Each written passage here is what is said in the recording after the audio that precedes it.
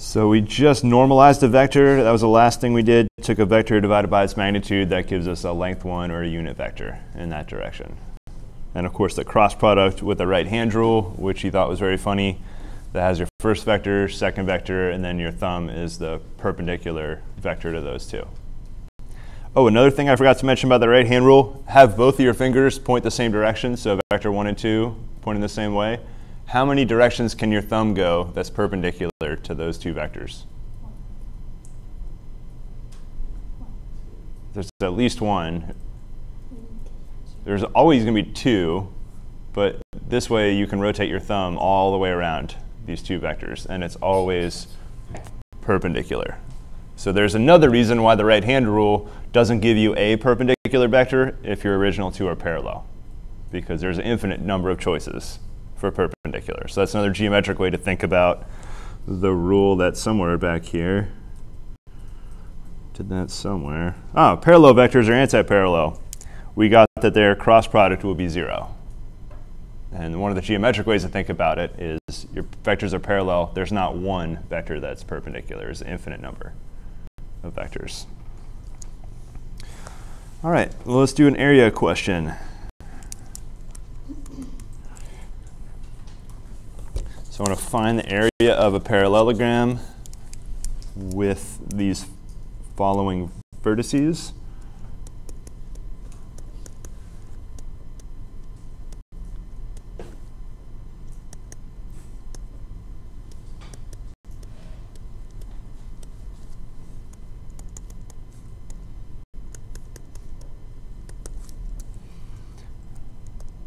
So our first point will be 0, 0, 0.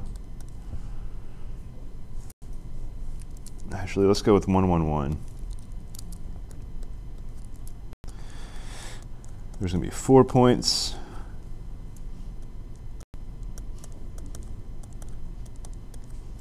So our second point will be 4, negative 1, 2. Our third point, 0, 4, 0. And last point, 3, 2, 1. All right, what did I say about graphing in 3 dimensions? It is difficult. You're not really going to get anything by trying to graph things. Unless you use a computer program, you are limited to one, basically one perspective or one viewpoint. So what does parallelogram look like? I'm just going to draw a generic parallelogram, and I'm going to label the points around the edge. Turns out it doesn't even matter the order you put them down, as long as you just label each vertice once. So I'm just going to go P1, P2, P3, P4.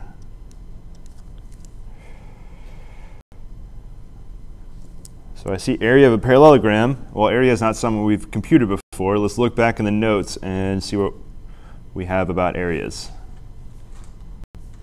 Here's some area stuff right here. All right, we have area of a parallelogram. What is different about the information? So it's basically area is a cross product of two vectors. These vectors correspond to the vectors that are on the sides. So we're going to have to get two vectors, and then the area will be the cross product of the two vectors on the side. So we don't have any vectors. So I'm going to draw in two vectors.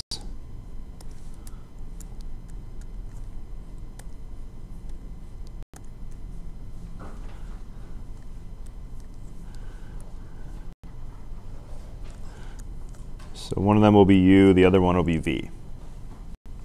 All right, so if I choose these two vectors for u and v, what is u in terms of 2 points?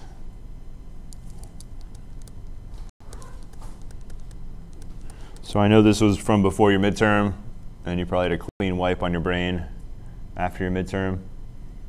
So remember vectors, if you have 2 points, a vector between them is the end point minus the start point. So what 2 points for the vector u, what 2 points, what is the end point? So the fourth point, or P4, is at the end, and P1 is at the beginning. So this is going to be P4 minus P1. So we're subtracting points to get the vector between them. Vector U is really, or vector V is really similar. It's going to be end minus start. What two vectors are we subtracting for V?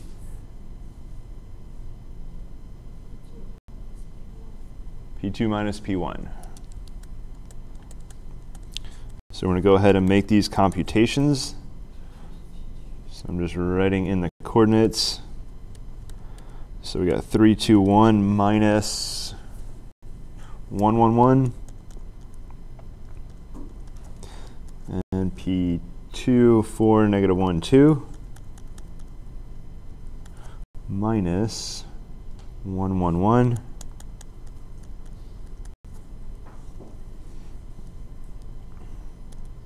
Now these are turning into vectors, so they were points, so we're writing them with parentheses. They're turning into vectors, so we're switching to diamond brackets. So 3 minus 1 is 2. 2 minus 1 is 1. 1 minus 1 is 0. And second vector, 4 minus 1 is 3. Negative 1 minus 1, negative 2. And 2 minus 1 is 1.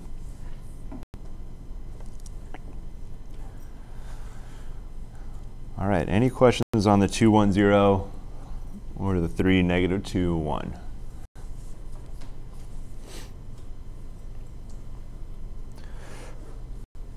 All right, we don't really know that the parallelogram is really ordered in this way that I drew the points out. So maybe you drew it out differently and you used this vector V. So I'll just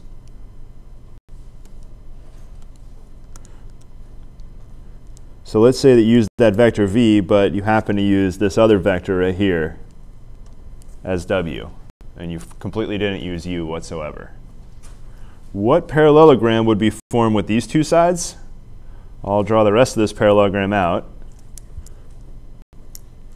So I'm going to have a copy of W right up here, and a copy of V right there. So I just extended that parallelogram just by taking two sides. It turns out the green area is the same as the original area. This extra piece right here, if you just move it over, it's the other piece right there. So it doesn't matter the order, you'll get the same area. Different parallelogram, same area. Basically, it comes down to triangles is really what it comes down to. You're just looking at two triangles. All right, so you don't have to compute the second way, but when we actually run the computation, I'm going to have half of you use U and V, and the other half of you use W and V. And we should get the same answer at the end. So we'll write down W and V. Now V, I'm not going to spend the time recalculating. It's the same V that's down there below. 3 minus 2, 1. W, I do need to calculate, though. What 2 points is W? Which point minus which other point? P3 minus P1. Yep, P3 minus P1.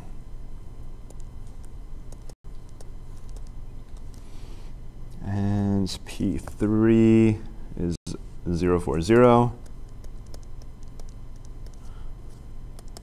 Sometimes you're going to feel lazy and not like writing down commas. If it's obvious where commas should go, you don't have to write them down every time.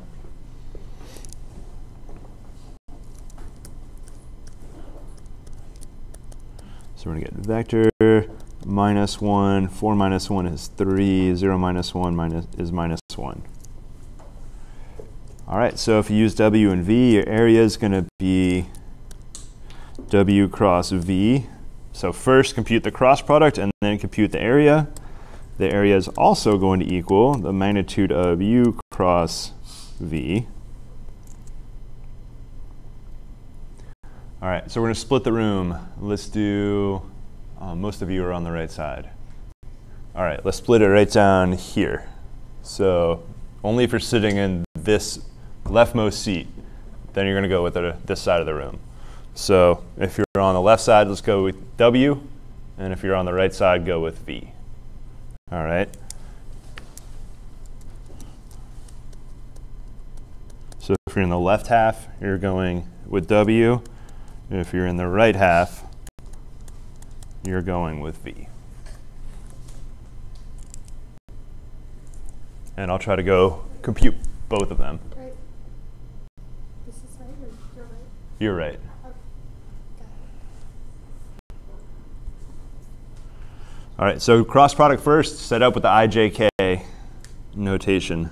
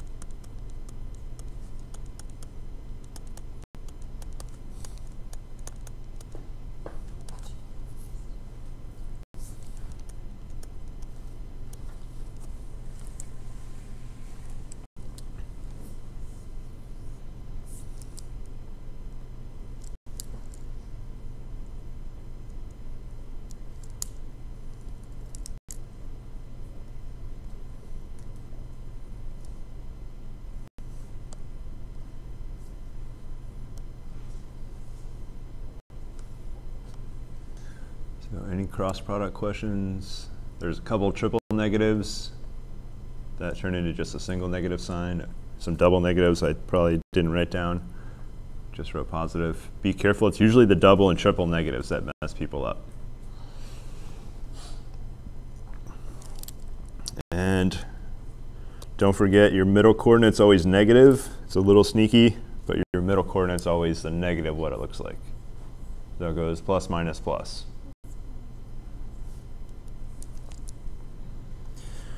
All right, so either way, you should get 3 square root 6 or square root 54 if you don't reduce it. Let's look back at some other ways that we could have written vectors down. I picked P1 as my point to send all my vectors out of. There's no reason you have to choose P1. I could have done the same thing using this P2. And then I would have went, my two vectors out of here would have been, I could have really chosen any two, but I could have used the two adjacent sides, or I could have gone with those two. And either way, I'll get the same area. The important thing is you want to pick one point and send your vectors out from that point. So here's what you shouldn't do. Start with two separate points and then use these two vectors. Those two vectors don't form a parallelogram. So parallel vectors don't form a parallelogram. You have to choose two vectors that are not parallel. What would I get if I cross these two vectors that are parallel? Think about right-hand rule if your vectors are parallel. You get the zero vector because there's not a single direction that's perpendicular, there's an infinite number of directions. So if you have two parallel vectors, you're going to get 0 when you cross them.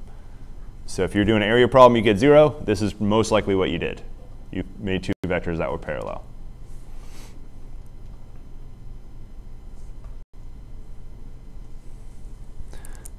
All right, so that's the end of cross products. And just remember there is on Canvas a link to the cross product section in a different textbook. But there's no cross products in your textbook.